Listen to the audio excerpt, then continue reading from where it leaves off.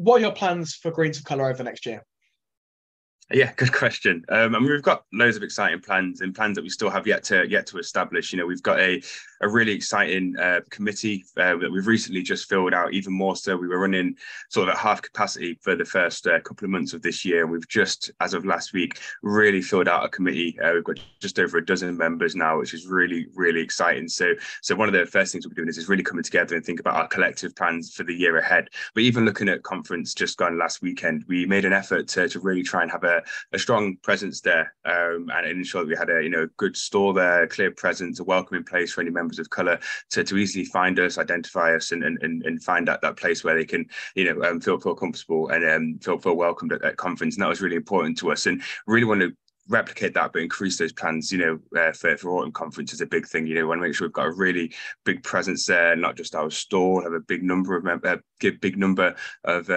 people of colour who are members of the Green Party there, and also have a real impact on policy as well. We've got a really, really talented and diverse sort of committee now, and never mind our membership who also will contribute to sort of policy plans. And we really want to have a strong impact there, both on the writing of policy, but fringe events to discuss policy matters that are both important to us as a committee, to the party as a wide, and for wider society when it comes to inclusivity and representation and amongst other things that affect people of colour and wider society. So really, really excited to have a really strong presence, even stronger at Autumn Conference this year.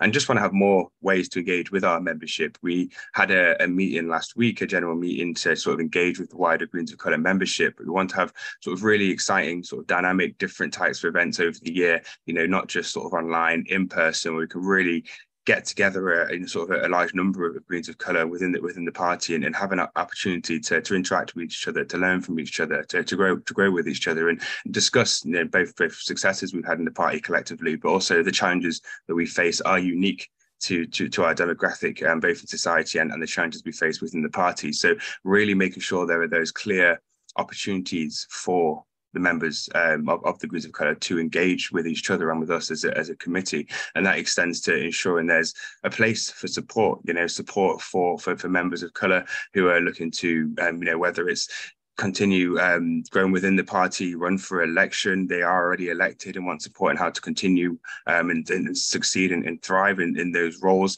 And also, try and look for support for local parties and other parts of the parties, how they can look to increase diversity and representation, whilst at the same time acknowledging that is not something that is the responsibility on the shoulders of the Greens of Colour as a group or members of colour, which I guess we'll touch on as well, but still looking to ensure that we are moving forward that conversation as a committee at the same time, because as I would have spoken about many times in the conversations in my deputy leadership election, I really have a desire, I think as a party does, but a real personal desire to increase our representation within the party and ensure that it is a home for everyone in society that we're looking to represent, both from a personal perspective and my sort of 8-9 years in the party now, and still maybe not reflecting, society in the way that I'd like it to, but also acknowledging that as much as I would want that as a thing, it's not something that I'm going to solve individually, and even as a Greens of Colour as a group, it's something that comes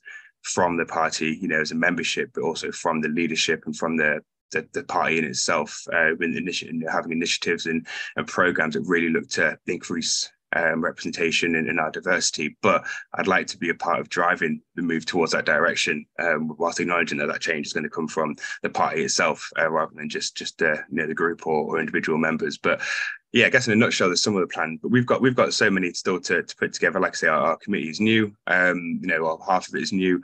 Really, really exciting. There's so many ideas already. Just in our initial meeting that we've had this week. So yeah, basically just keep tuned really to see more of these plans develop over the coming months. But we're all really excited to have so many really engaged and excited members on the committee and the wider membership. And I think it can be a good year for our group over the next sort of 8 to 12 months. So I'm going to pick up on some of those points you made around representation. But before I do that, one of the things you mentioned early on was around policy. And I just wondered if there's any particular areas of policy that you think need to be looked at.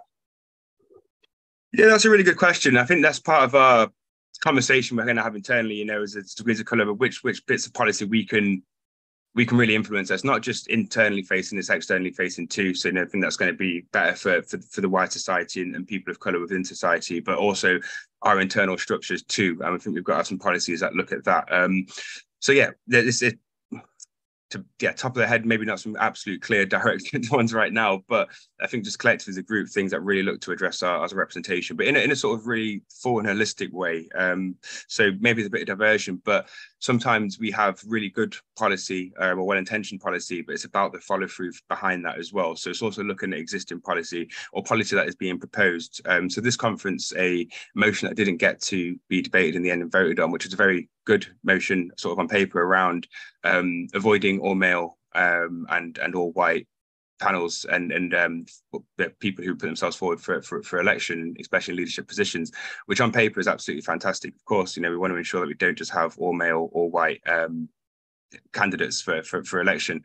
But I think at the same time, we can put that kind of policy on and vote all through, but we kind of think that's the job done. We can't just have a policy that says, okay, now we need to have a person of color, and a non-male in every single leadership election. I think, well, now we've got that written down on paper, that's brilliant, and now we've sort of solved the issue. So I think even trying to really support these kind of policy proposals and the things that are there already, and some of our existing initiatives that are good and are well-meaning on paper, but don't necessarily go far enough, and can sometimes, in effect, which is absolutely not the intention, could almost appear tokenistic in a sense of, well, we've written this down now, and therefore we've found a solution to the problem. So I think that's one of the key priorities as well. Is yes, we want to write new policy, but it's also about looking at the existing policy and see where where it necessarily doesn't go far enough, or where does that policy sit nice on its own, but how do we actually put that into practice? What does that actually mean, and how we feel that, again, even just going back to that policy, we could have a policy that says there has to be a non-white person or who puts themselves forward, or we have to reopen them. But that in itself is not going to get a glut of candidates. The reason that we don't have, this last deputy election alone separate, we did have a couple of people of colour on there, which was, again, everyone was male and everyone was from London, so it had its own separate problems. But there was that kind of representation. But again, the reason why generally and predominantly that isn't the case isn't because there isn't a policy that says there has to be. It's because of wider issues around representation within the party. So that's something that we're going to look at a little bit deeper too, is things around that are very well meaning and well written, but then actually what we're doing in the background to really get to the root cause of the problem. So that leads me nicely onto what I want to ask you next, which is there's, I guess, a perception or reputation that the Green Party has of being a sort of predominantly white and middle class party. To what extent do you think that reflects reality? Yeah, I mean, on the one hand, yeah, of course, it's kind of not stating the obvious, but it's something that, is commonly said about in politics in general, about the Green Party, about the environmental movement, if you want to lump it within the Green Party. So on one hand, you can say there's not really too much more to add to that. It's something that people do speak about. I think it's hard to deny, to turn around and say that isn't necessarily what the view of the party is. Of course, being in the party for such a long time, that's not necessarily the full case. There's many people within the party who don't come from that demographic. But at the same time, if generally most of our leadership or most prominent positions, outwardly facing positions in which the general public see, have been filled by people who do fill that demographic of being white and middle class, that is how the party is going to be viewed from the outside, which affects us and harms us in many ways. It firstly won't make those in the party who don't fit that demographic necessarily feel too welcome sometimes, because they're not seeing themselves reflected within the leadership and within those in prominent positions, and that has its own problems, of course. And for those who aren't our members, when they look in, they don't think, well, that's necessarily a party for me. I don't see myself in the leadership or in the wider membership if when I look over the membership. Now, of course, just to say that the Green Party is a white middle class party, I wouldn't necessarily just make that statement, because it would do potentially discredit to the amazing work that's done by our activists, campaigners, and some of the elected people who are definitely not in that demographic. We have great people of colour who are elected and doing brilliant things in their communities.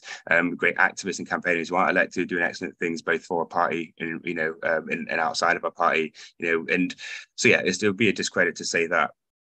And just to disregard all the work that they're doing. Not everyone is necessarily middle class who I know and have worked with, but the general thing is, on a general scale, a general sense, that is how the party is viewed. I can understand why that's the party is viewed. That's the way I felt sometimes, and I think the party, similarly to wider society is easier to do well if you come from that demographic and you're white and middle class. And, that is a reflection of wider society in general. That's, I'm not breaking new ground by saying that you generally have an easier time if that's a demographic that you come from. So the party has to do work to ensure it doesn't just mirror those same structures that are outside of the party, the institutional structures, the institutional racism that isn't the obvious kind of, racism and things that, is people saying something to somebody that's like very clearly overtly racist, but it's the more subtleties, the institutional barriers that are there, or the similarities that are there that are in society that we don't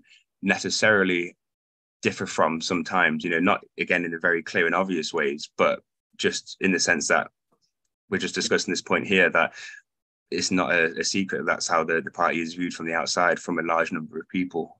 So yeah, you have to do a lot of work to combat that, but that's not just about, again, like I said before, maybe putting a quick line in policy every now and then, or even sometimes having really well-written policy. We've got some policies that are absolutely fantastic, and sometimes it's frustrating when you're in the party to hear, the party's, just for white middle class people, when when you're inside it, we've got these absolutely brilliant policies that are really, for everyone, most marginalized communities, not just people of color, that are really fantastic and inclusive and accessible policies. But at the same time, it's all good and well just having policies written down. I've discussed this a little bit when I was running for deputy leader and the hustings and in the interviews that we'd had, that it's all good having things written down, but the actual action orientated things around them. So yeah, I think as a party, we need to make sure that we don't just have well-written policy. If we have well-written policy, then we need to share that in communities. We need to connect with different communities, sometimes go outside of our comfort zones, to go into communities that we're not too used to going into.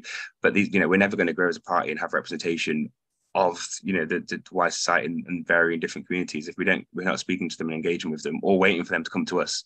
That's just not going to happen either.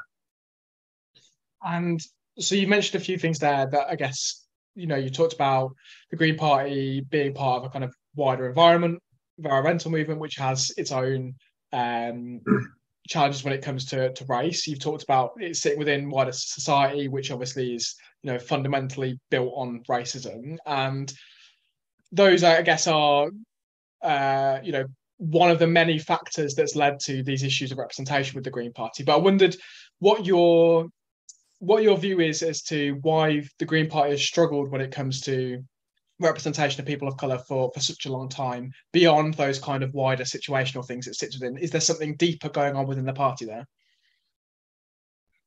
It's a good question. It's difficult sometimes to get to the answer. I think sometimes, not saying it's a reflection of what's happened now, but I think sometimes there's been a tendency in the past to, if there was a member of colour, or even the Greens of colour in general, a member of colour, that's where the solutions and answers will come from, and there's ideas and, there's lived experience within those groups and with those individuals, but that's not where firstly, just capacity reasons, it's not where the solutions are going to come from. And I'm not sure, maybe in the past, has a party really, really invested enough into trying to overcome this issue, beyond just words and conversations and writing things down and having some policy positions, but actually really generally invested. And, the Diverse Matters report is obviously a key investment that's been done to start to look into these issues, and that's something that's really positive, and hopefully that looks to continue. But it's about that genuine investment into, have they brought somebody in to really, really train people in how to engage with different communities, how to enter different communities, have we really, really worked with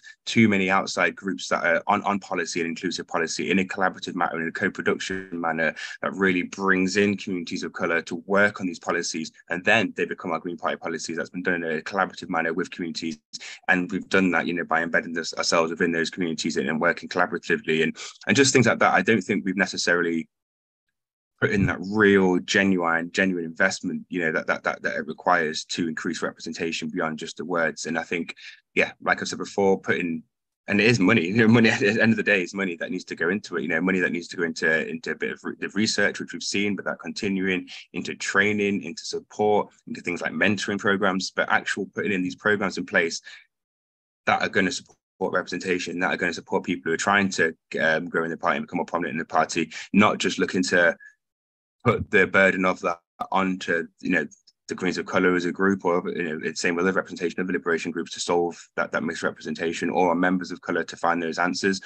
Bring in outside consultants to find this out, who are experts in this field, experts in increasing representation, in diversity issues, in communicating with communities of colour in a genuine way, in a holistic way. That's not just lip service, and I'm not saying the party's necessarily done these things, especially not on purpose, sat out, like we're going to just try and shortcut our way to better representation at all.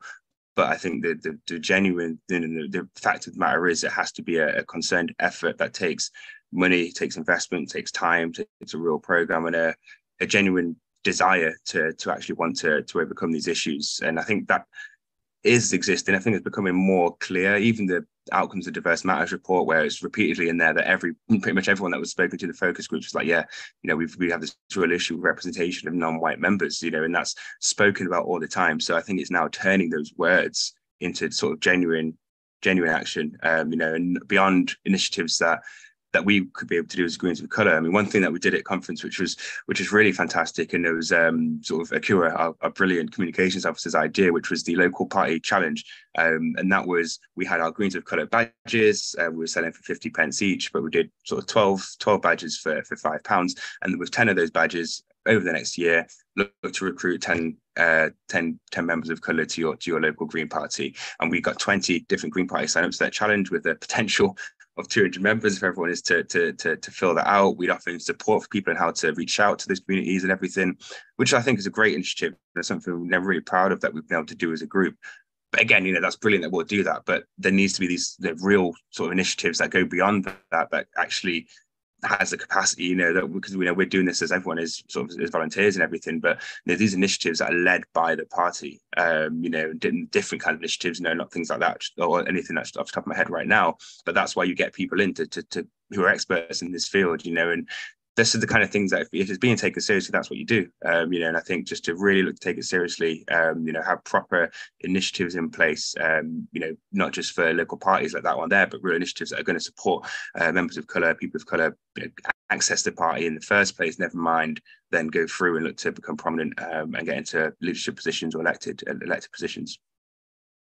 So before I ask you how people can support Greens of Colour, I just wanted to ask you about one of the initiatives that the party has been doing for a while on this issue in particular, which is the DEICA Fund.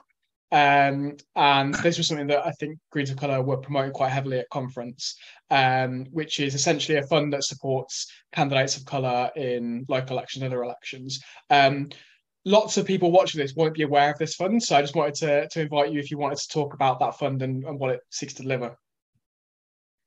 Yeah, thank you. A really good opportunity to speak about this. So I appreciate that because I hadn't mentioned it. The DEICA Fund is a great initiative and something that any sort of members of colour that are watching should get in touch with us about and look to apply for. It's available there for our members of colour who are seeking to get elected within internal or external positions. We can help with a whole number of things. DEICA Narubi was a member of the Manchester Green Party, former chair of the Manchester Green Party, and good friends with our communications officer Akira, and the fund is helped and supported many people already, and we encourage more applications all the time. It's a brilliant fund, and it's there to really support our members of colours to get elected, both into internal positions or external facing positions as well. So really, really keen to get more applications, more inquiries about that as well. And as you say, that is a really a brilliant initiative that has been set up and something that praise and encourage anyone to apply for all the time.